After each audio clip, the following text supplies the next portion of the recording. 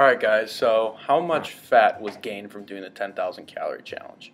So first thing we're going to have to look at the input, which is 10,000 calories minus my regular daily maintenance requirement, which is 3,200 calories, which equates out to a 6,200 calorie surplus.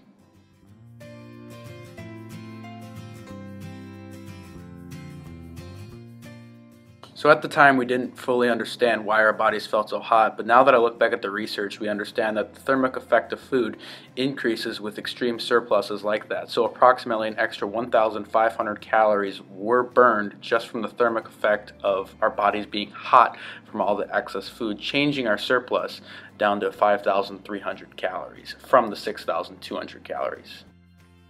So the next thing is NEAT. NEAT is individual from person to person. That being said, it's your non-exercise activity rate. So on average, per 1,000 extra calories added to a diet, 200 calories are burned from person to person. So 6,200 calories, which is a surplus, times 200 calories, which were burned extra from the NEAT, divided by 1,000 equals our 1,240 calories burned from NEAT. Plus we did walk alongside with that extra NEAT.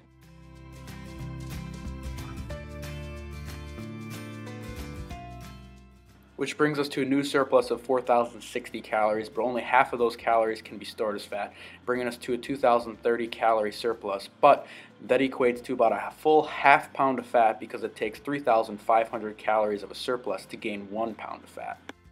So if we look at the entirety of the situation, only 32.7% of the 6,200 calorie surplus from the 10,000 calories will be stored as fat. But don't move on too quickly. I did average out my calories on the days before and the days following the challenge. You can see that by clicking the link in the description for how I led into the challenge. That being said, I added up all the daily calories, divided it by 5, which led me to 3,666 calories approximately, which is my regular daily caloric intake. That being said, in my situation, since I averaged out my calories and prepared and followed up from the challenge, there was no fat gain.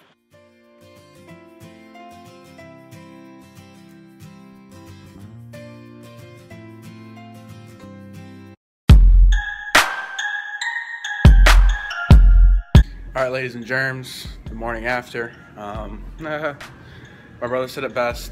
I'm not hungry at all this morning. I'm gonna go to the gym right now. I'm gonna train some chest, but I'm gonna go fasted. I have enough nutrients to last me for a while. So I'm not hungry at all. I'm gonna go to the gym, do my thing, burn off a few calories, and then for the rest of the day I'm just gonna have probably some chicken, some whey, some lean meats, and some greens, and that'll be it. But that was it, man. I'm 209.6 this morning, so that was 6.4 pounds heavier or so than yesterday. So that's what that is. I'll catch you guys later. Thank you guys for tuning in. Alright guys, I felt freaking great for my first session of the day. Felt strong for my chest, 285 by 4. Orgasms. I was tucking my elbows a little bit more, so as I progressed throughout the third and fourth set. So I was working on keeping the bar touching point lower, like on the lower sternum area, which will by default lower the elbows, because elbows flaring on the bench is generally not optimal. That being said, the pump was great. I was feeling strong. This is the first thing I'm gonna have today. I was fasted for my workout. I'm just gonna have whey, chicken, and green beans. This is like a nightmare. This is like a nightmare. I'm gonna throw up right freaking now. This is terrible.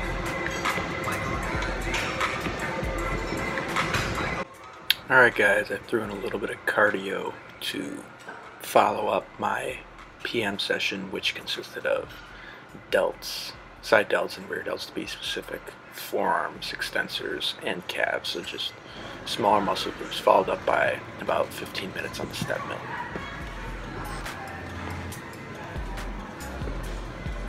Give me an example. So spider curls. Yeah. You're only doing 2 sets for that, for biceps, and the hammer curls with the rope. Yeah, so I would add. Alright, say it one more time, man. Hey Ziggy1818, best YouTube channel in Wisconsin. Yeah, buddy. man. I will talk to you later. Alright guys, that's a wrap for today. Yep, just a little bit of chicken and greens. So that's that. I'll see you guys tomorrow for more aftermath from the 10K calorie challenge. Sucker.